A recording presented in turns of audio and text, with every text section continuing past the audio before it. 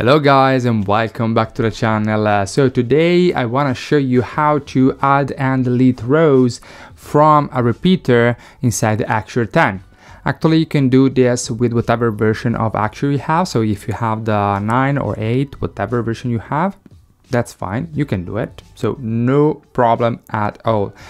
And so if you're interested, as usual, subscribe to the channel, activate the bell, put a like, a comment, and that's it. Let's get started.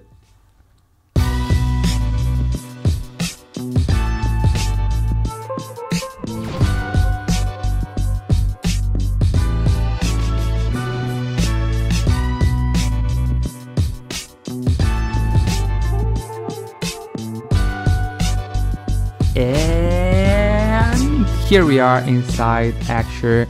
Yes, it is. What we can see here on the screen is just an advanced table that I created some times ago, that if you want, you can find the version for Axure 9 on my marketplace. Let's start to see how is structured actually the page. As you can see, we have the table. Yes, this table is created with a footer.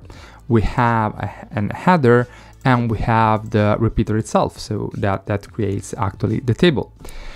One thing to highlight that is really important is these two elements of X and the total item count. I want to show you also how it works to basically update this kind of items inside the table, because when you work with data tables, actually it's really important sometimes when you have to prototype to show also these behaviors, right?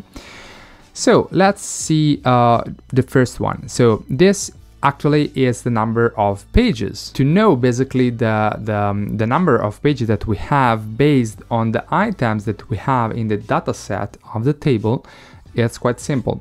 So unloaded, you see, I set the text of this widget. So let's go in the effects to see how it's structured. So what we see here, I created a local variable that I can also rename it like pagination. Okay, pagination. And as you can see, Axure is going to update automatically the local variable. So the pagination is equal to the widget table, right? And it's actually the repeater, this table. And what I'm going to put there is what? So I insert a variable or function, and under the repeater section, as you can see, we have Page.count. This is a JavaScript method that actually we can use to count the number of pages that we have. Is just to use the local variable created .page.count. It will return us basically the number of pages of the table. Is the same thing for the total item count, right? So unloaded, as you can see, I set the text of this widget that is actually a simple text widget. How? So if I go in the FX again, as you can see, we have something that is outside of the square brackets. That is something that is repeated every time. And what is inside basically the brackets is dynamic, based again on the number of rows this time. And we're going to use basically item count. And again, we have a local variable that is the widget table. So I called this local variable table, but you can call it whatever, right? Whatever. You can even leave it like lvar1, right? The default one. And what we have to use actually is item count. Item count, it will count the number of rows that we have inside the data set of the repeater. This is really important, and you will see now why. So if we go inside the repeater, as you can see here, we have this icon that is the trash bin. And on the delete icon, what I have to do is quite simple. So add a new interaction on click. What I have to do is go into the repeater section and select delete rows. We select the table. This is the only one that we have in the page. And row this. It means that I'm going to delete the row on which I'm clicking. Let's click OK, and let's go in preview. So as you can see here, so now if I, for example, I click on the first, deleted, deleted, deleted, deleted, deleted, deleted, deleted, you see? So I'm deleting each row on which I click, right? But as you can see, the total items is correct because at the beginning were 14 and the pages were 2. But actually now we have much less items. So we have to update this number each time that we click. How to do that? Quite simple. Let's go back in Axure. And what I have to do is to fire the load event of each one of those items. So I add a new action.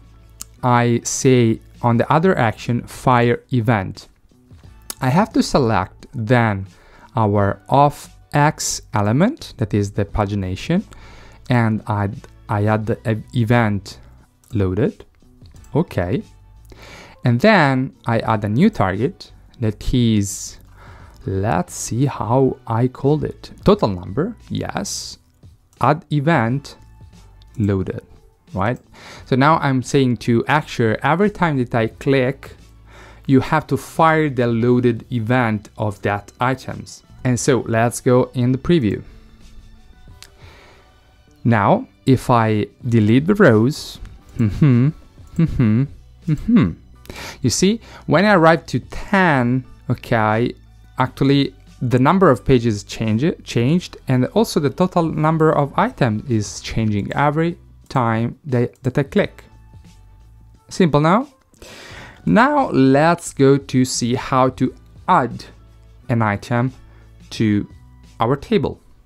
Actually, as you can see, we have 4 different input fields, each one that is related to the columns that we have. So one is for the country, one for the number, date, and value. We're going so to select the add to list.